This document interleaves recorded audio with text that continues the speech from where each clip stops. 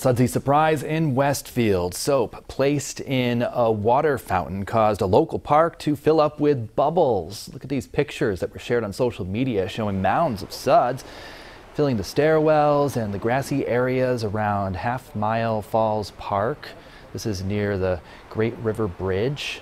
And when our 22 News crew got there, the bulk of the suds were gone, but small piles of bubbles remained on the ground as well as inside the fountain itself.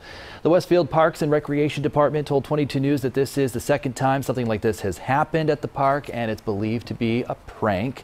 The fountain has been turned off and drained while everything is cleaned up at the park. By the way, Westfield's mayor told 22 News that while he doesn't doubt that the intention may have been good, clean fun, the apparent prank nevertheless comes at a cost for the city.